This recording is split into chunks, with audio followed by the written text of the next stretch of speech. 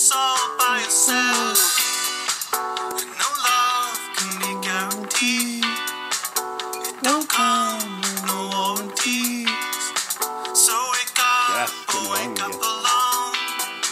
If you want me, show some courage, courage, courage, courage, courage, courage, courage, courage, courage, courage, courage, courage, courage, courage, show some courage, courage, courage, courage, courage, courage, show some courage, courage, courage, courage, courage, courage.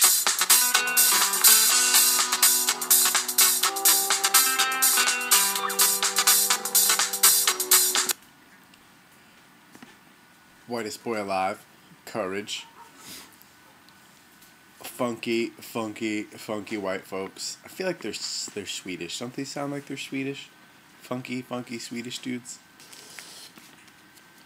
And why am I having funky Swedish dudes sing about courage? Oh, you know it's apropos. I'm meditating today on Joshua 1:9. Have not I commanded thee? Be strong and of a good courage. Be not afraid, neither be thou dismayed.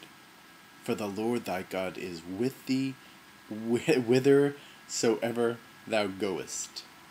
Thy God is with thee whithersoever thou goest. That is a lisper's paradise there.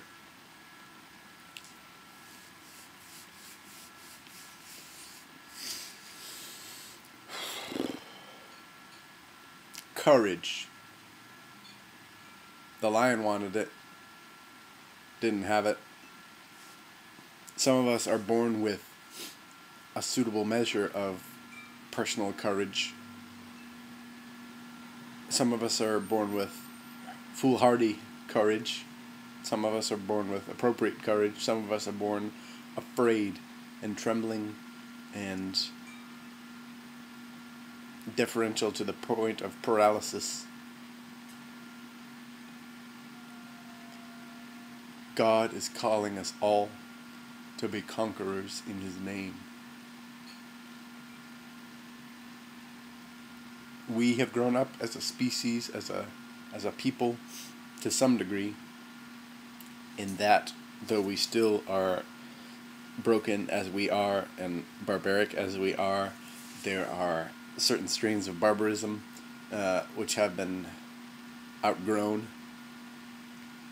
I hope we're at least past our early teenage years of fisticuffs, and the only way to resolve an argument is with punches and with conquering and with genocides.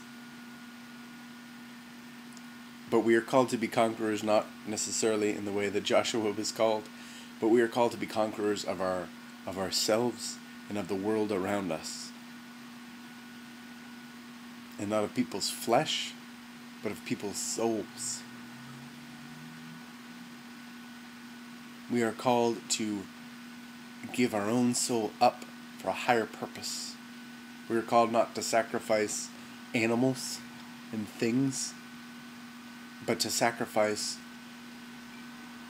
our independence and declare our fealty to our Creator and move in freedom of abundant, everlasting, eternal joy and connection with Him, with all that God is, with the outpouring of life and creation and love and mercy and grace and power and righteousness, the glory of righteousness that He is.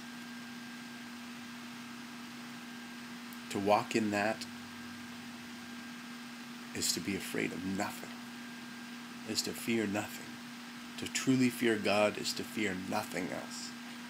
To fear no death, to fear no loneliness, to fear no failure. For again, this is all but a test, but a game, but a trick, but an echo, but a shadow. Everything in this life is part of a lesson plan. If you are walking in the grace of God and surrender to God, then fear nothing. If you are walking in your own grace and your own governance, and you're walking in enmity to God, and you're telling God, God, I want you to be who I want you to be. I want to do whatever it is I want to do, whether it pleases you or not. If it pleases me is the grand design, then do not walk in courage. Do not walk in peace. For self-governance leads to self-salvation. And you cannot save yourself.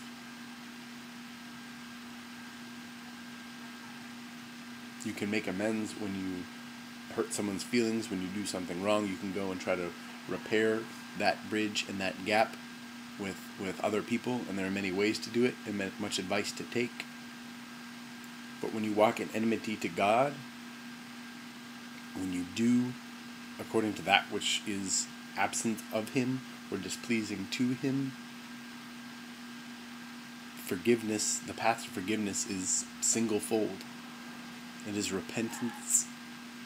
It is walking in obedience and surrender to Him. Not just surrender to anything and everything, not just surrender to blankness, but surrender to Him, surrender to the source of all that is good and holy and true, and the very creator of this majestic sculpture / performance art / painting / CGI made real masterpiece that this world is. And you are the same.